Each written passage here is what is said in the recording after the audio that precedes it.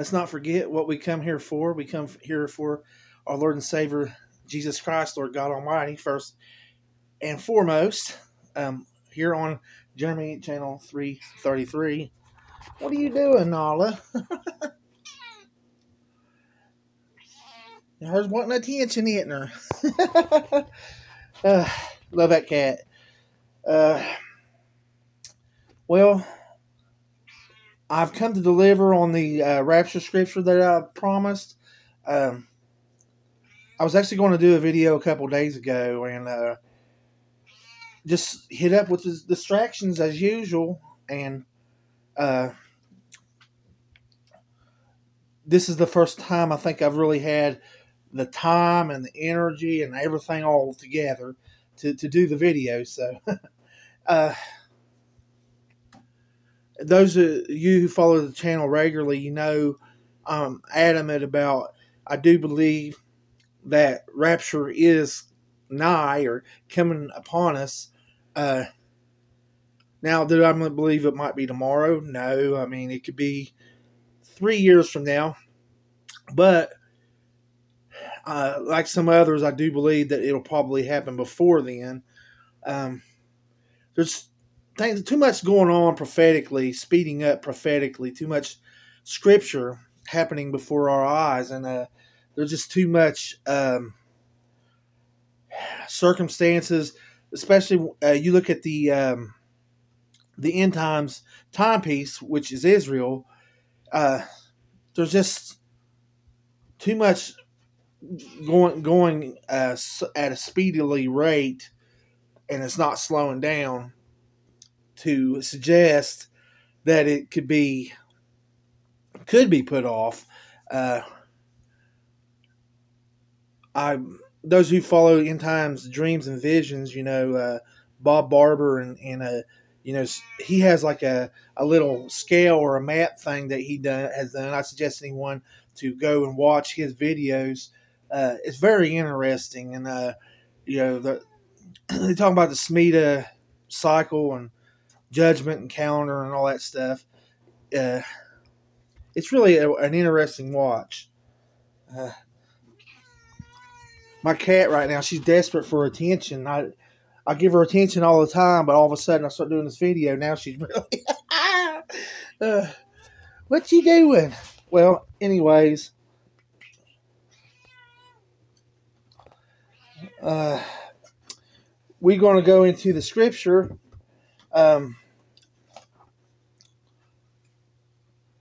One of the scriptures is Luke 17:34-37.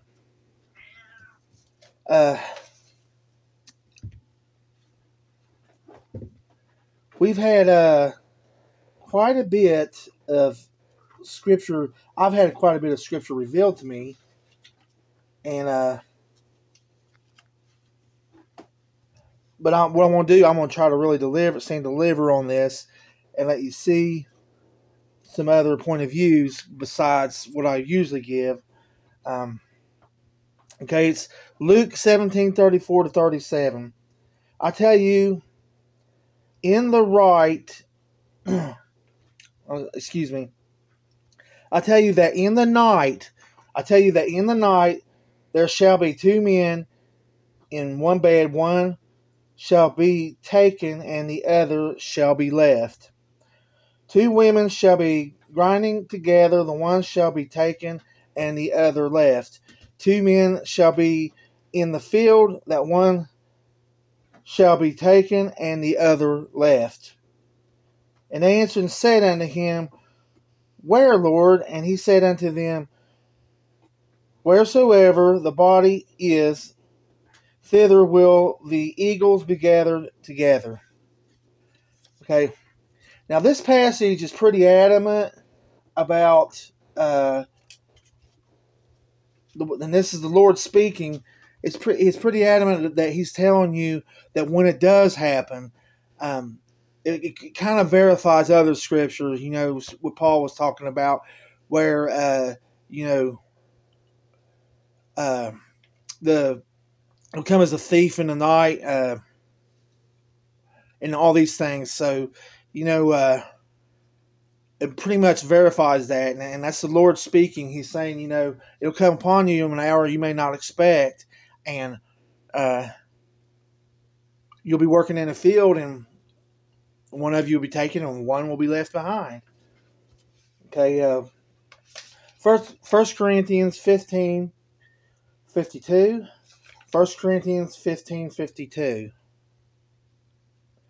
In a moment, in the twinkling of an eye, the last trump, for the trumpet shall sound, and the dead shall be raised incorruptible, and we shall be changed. Now, this is Paul speaking, but this is the very passage. It's wild how it's amazing how the Lord works with us.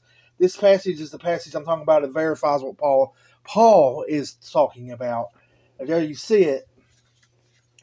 The dead will be raised incorruptible, and when the remaining that live get taken, we'll have new glorified bodies. Okay, we're at Revelations 3:10.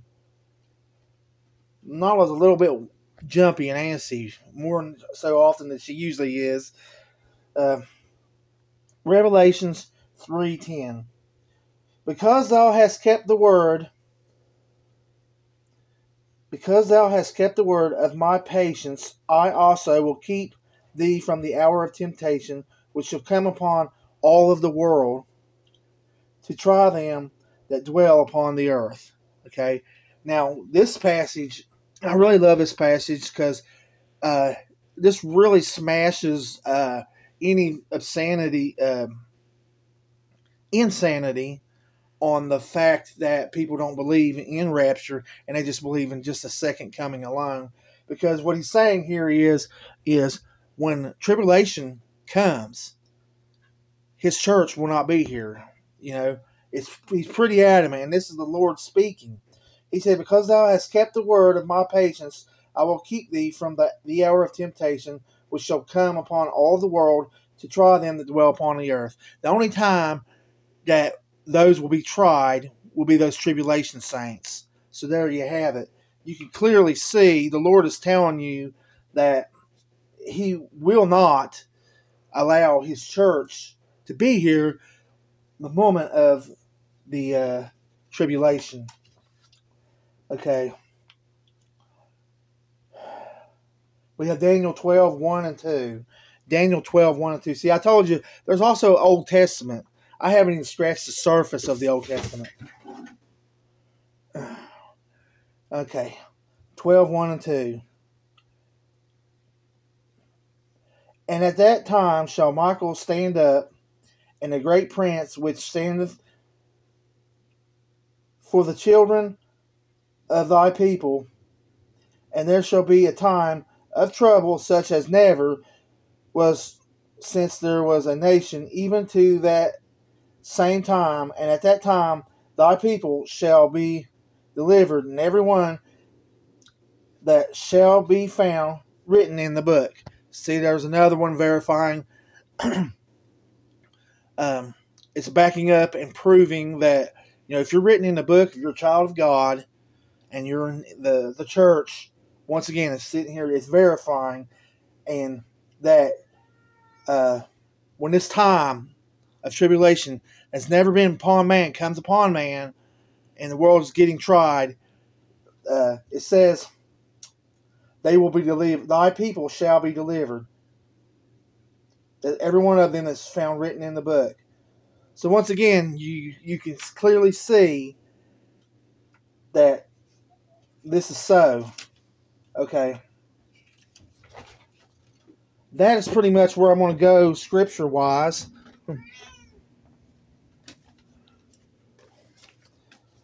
For now. For the time being. I think that what I really want many to understand and see here, besides really hitting home with the fact that rapture is very real and it's imminent. And like I say, there's a few scripture that you have the temple the third temple, many believe it will be built. There's just not much going left. I even read an article or seen another YouTube channel, and I didn't go and watch the video. I wanted to, and I forgot about it. It slipped past me. About Israel and more information about now times and scripture and stuff about happenstances that are going on over there, and it's almost slipping past me again.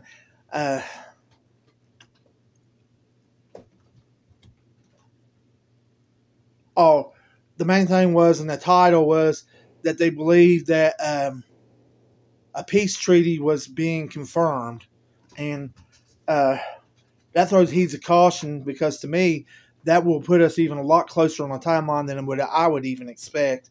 But I can't go verify it one way or the other.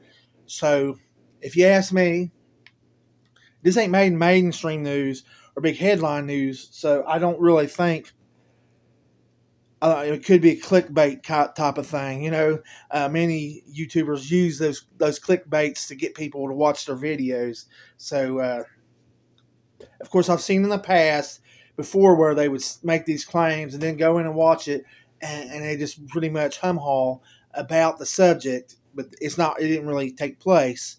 So what I'm figuring is there's probably something around the corner, looming there in the corner, that this might possibly be getting set up.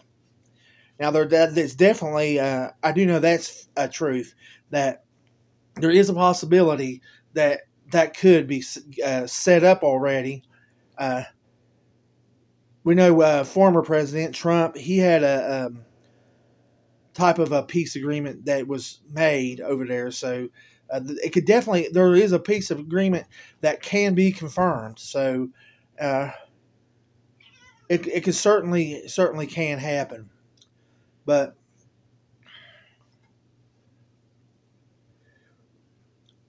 let's just remember, it's none of our own doing. It's what the Lord done for us at Calvary, at the cross. He pardoned us just like he said he would do, like he told the prophet Isaiah. He said, I tell you, surely I will come and fulfill my prophecy. I'll see everyone white as snow. Those who believe. So, what we have, he already done that. So, all sins, past, present, and future, are forgiven us. We are pardoned. And that is the true gospel. There's no other gospel. I mean, there are other gospels, but that is written. It says, if any comes with any other gospels, let's just remember, kingdom gospel is past tense. When Peter kind of passed the torch to Paul, and basically, above all, the Lord came to Paul, and Paul's purpose was to speak to the world and the Gentiles so that all would get the message.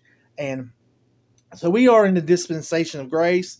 Now that is going to come to a halt, to an end, and the kingdom gospel will be replaced, again, according to Revelations. If you read Revelations past Revelations 3, you'll see it clearly comes back into play. An angel will come and announce it and stuff. And this will be well after the Lord raptures the church, of course. Well, do not forget to pray for one another. Pray for this virus situation. There's several of my co-workers who are out right now on COVID-19 leaves. I stand here and I just praise the Lord, God Almighty, Father Abba, and our Lord and Savior Jesus Christ, that I've been kept. I do not have the virus, and I'm doing good. So praise the Lord for that. I tell people time and time again, there's many miracles, out there, and many answered prayers. So, but God bless each and every one of you. I'm signing off. I'm going to get out of here.